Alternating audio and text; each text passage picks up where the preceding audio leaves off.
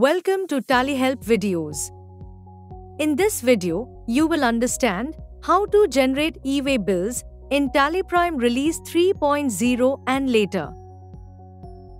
TallyPrime Release 3.0 onwards, you have a simpler experience for generating e-way bills. You can also navigate to the portal to calculate the pin-to-pin distance. Once you enter all the necessary information, the e-way bill gets generated in seconds. Consider that you want to generate an e-way bill for this invoice. Enable Provide GST e-way bill details. The additional details screen for e-way bill appears.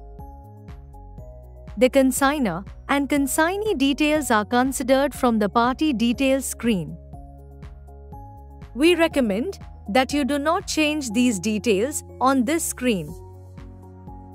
If you want to change the details, you must open the party details screen and make the necessary changes. The changes will be carried forward to the additional details screen for e-way bill. This ensures that there is no discrepancy between the information in both the screens. Moreover, there will be no discrepancy between the data in books and that uploaded on the NIC portal.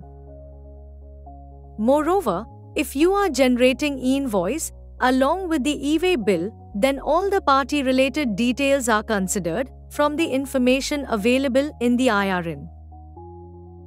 Now, to calculate pin-to-pin distance, as per portal, press Alt-L. Enter both the PIN codes and the CAPTCHA on the NIC portal. Click Go. You have got the pin-to-pin distance as per portal. Enter the distance in TallyPrime. Enter the transporter name and transporter ID. If you have the dispatch-related details, then you can enter under Part B details.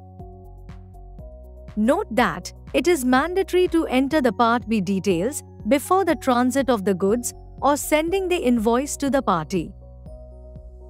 Select mode based on the mode of transport.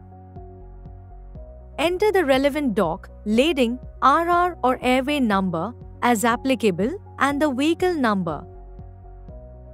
Once you enter the date of dispatch and vehicle type, press Ctrl A to save the screen. Now, you can generate the e-way bill after saving the voucher. However, if you have multiple invoices for which you want to generate e-way bills, then you can also do so. Press Alt-Z and select Send for e-way bill.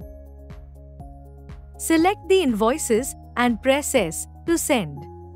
The e-way bills get generated for the selected invoices. As you saw, you can easily generate e-way bills in TallyPrime without facing any challenges and conflicts. Thank you. To know more about TallyPrime features, visit help.tallysolutions.com. Subscribe to the Tally Solutions channel for the latest videos.